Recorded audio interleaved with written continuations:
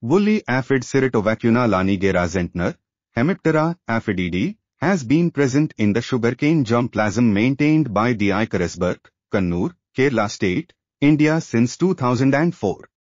The aphid was managed through early detection and spot application of insecticides, as well as soap solution and predator release.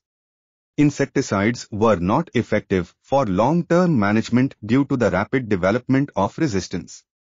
Therefore, the institute began releasing Encarsia flavoscutellum Zehntner, Hymenoptera aphilinidae, in 2009, which proved successful in controlling the aphid population.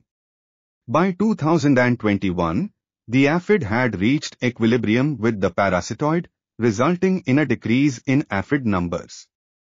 Additionally, the presence of two other natural enemies, the aphidivora matrix, Lepidoptera pyralidae, and Micromus sp. Neuroptera hemerobide, helped keep the aphid population under control.